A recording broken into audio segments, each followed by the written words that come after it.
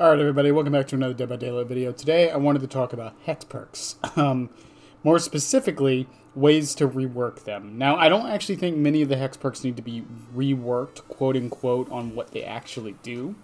However, with some of the newer hex perks, such as Plaything, Face the Darkness, and Hex 2 can play, I think we've realized a trend that I think behavior needs to go back and retroactively add to the other hexes. So I'm going to show a clip real quick of me using a hex on a Legion build on Midwich, and this is the very beginning of the game to when I was able to get to the survivors as fast as possible. Hey, speak of the devil, wait, one distortion user?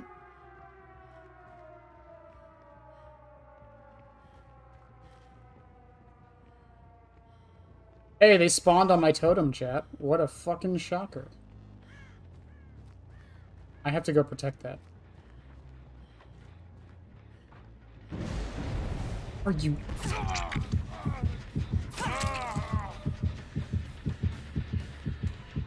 Now, the hex was completely destroyed immediately. There was literally nothing I could do. They spawned right on top of it. They were able to cleanse it. So, how would I fix this? Well, what we've noticed with Hex 2 can play, and Face the Darkness, and Plaything, none of these hexes get lit until their activation comes through in some way. So for example, with Hex 2 can play, it doesn't actually get lit until after the stuns happen and you're able to blind them. That's when the hex is lit, so then they can go out and find it. With Face the Darkness, it doesn't get lit till a survivor is injured. With Plaything, it doesn't get lit until the survivor is hooked for the first time. Plaything's a little different because of how it works, because it's individually tied to each survivor. But beside the point, the other two don't start until their effects happen. And that's how I would just retroactively go back and fix all the hexes. I don't think it would be that difficult to do. There is one exception to this, and I'll get to that once I go through all of them. Devour Hope doesn't happen until you get one stack. I don't think it would be that powerful. Ruin doesn't happen until someone gets off a gen and starts the Ruin effect. Crowd Control doesn't happen until someone vaults a window. Blood Favor doesn't happen until you hit somebody near a pallet and it blocks it. Like, all of these hexes have conditions to them that could easily have the totem not be lit until the effect happens. There are, as I said, two that don't work this way and wouldn't need to be adjusted, kind of. The first one is Undying. Now, Undying would be a little strange to fix, but I think the simple solution would just make it so it doesn't light until another totem lights. Or, you know what, just keep it lit at the beginning of the match. Why not? I don't think it would be that big of a deal, and it would kind of make Undying not as necessary, I feel, with this change. The other one is Haunted Grounds. Now, because I brought this idea up to a few people, and people said, well, what about Haunted Grounds?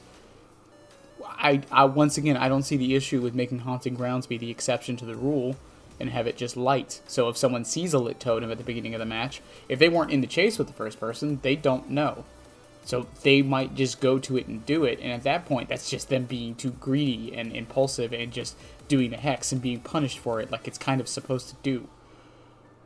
So I think it's perfectly fine. There are so many hexes in this game that all do certain things that their conditions, I feel, could be met to a point to where the hexes don't have to be lit till they go off. This would prevent survivors from spawning on a hex and immediately doing it before the killer can even do anything about it.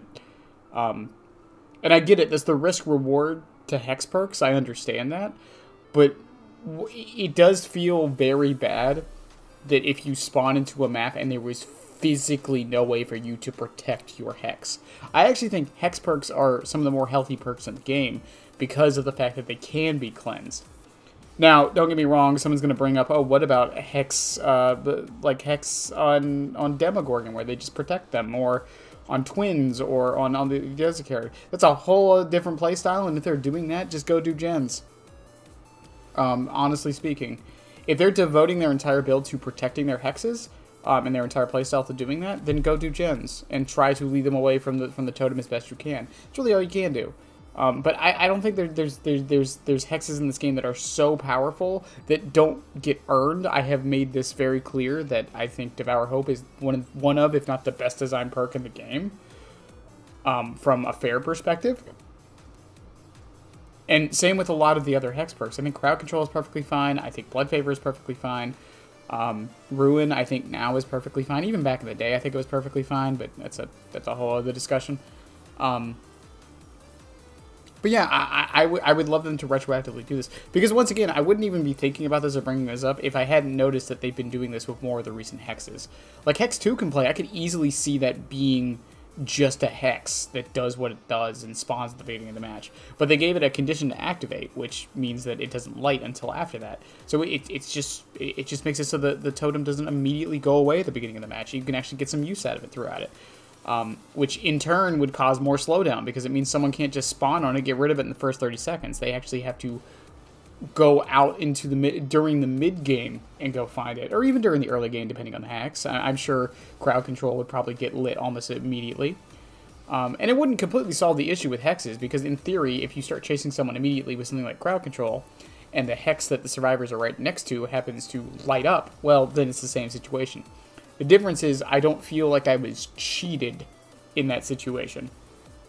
I don't feel like the survivor just randomly spawned right on top of it and there was nothing I could do. During that chase, if I see Crowd Control off, I can take note of where it is and start heading that direction. Or maybe it'll be the same issue. Who knows? In any case, let me know what you guys think of this idea. I really do think this is like the best solution to kind of fix Hexes.